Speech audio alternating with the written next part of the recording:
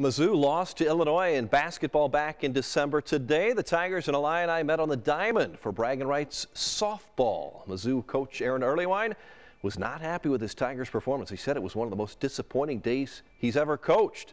A doubleheader at Lindenwood University softball field. Nothing good for the Tigers in game one.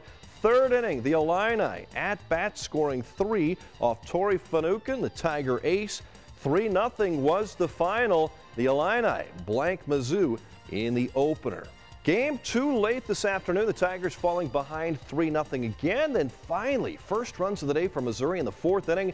Tigers tie it up on a 2-run single from Corinne Genovese. It's a 3-3 game.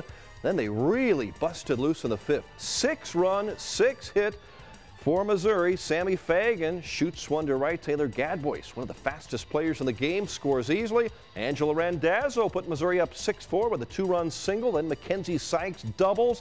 And watch the end of this play. Natalie Fleming hit to right, skips past the right fielder. Fleming will not stop. All the way around for an inside the park home run. Tigers split with Illinois. It wasn't that disappointing. 9-6 the final there. Number 16 Missouri is 23-8. Home to play Georgia this weekend.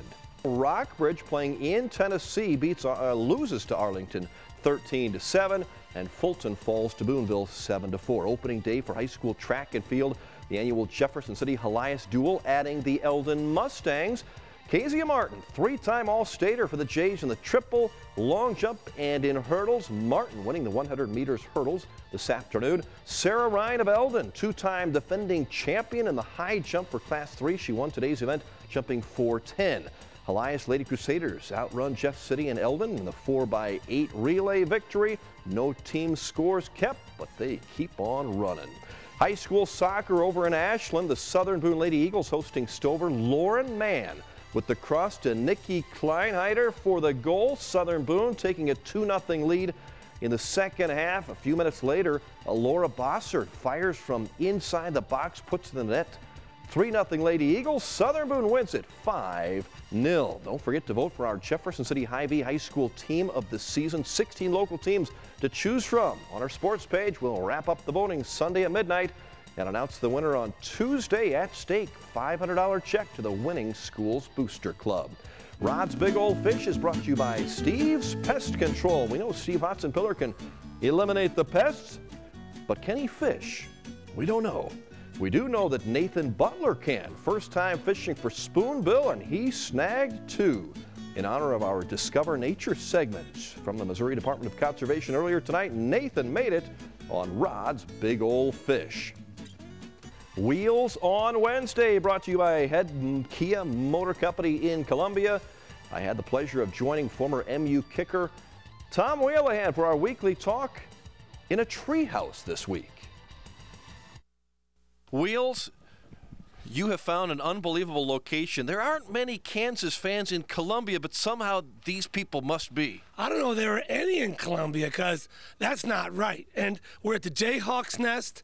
Somebody painted it blue and red. And I tell you what, it's fitting that we're out here because the Jayhawks stunk this weekend. They got knocked out in the first weekend. It doesn't happen, but I'm glad because I hate Kansas. And this is a Jayhawk treehouse. Kind of a cool place, but the colors just do not work. I can't believe it's not burned down yet. I can't believe the Tigers of 1590 didn't go over and burn this sucker down. Talking about the Tigers, how about Jaden Cox from Columbia here, state champion 4 times at Hickman, now a national champion as a freshman. He took down the 2-time national champion from Ohio State. But the coolest thing was, I saw him on ESPN Saturday Night Wrestling. Then my boys and I went to the game against Southern Miss, right, and he came out at halftime to the loudest applause I've heard in the arena all year. But I mean, he is the best. All right, let's talk about NCAA tournament. We're in the Sweet 16, and my guess is your bracket probably had all 16 of them there. I picked the Mercer game. I picked the Stanford.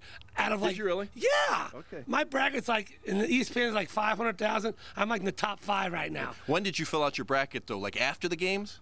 No, during the games. Come on, Rod. Okay. Well, tell me this. You've still got Michigan State as a national champion. Yes. You're still alive. Kermit had Coastal Carolina. That's an art and design school. What are you talking about? Zach had Wichita State.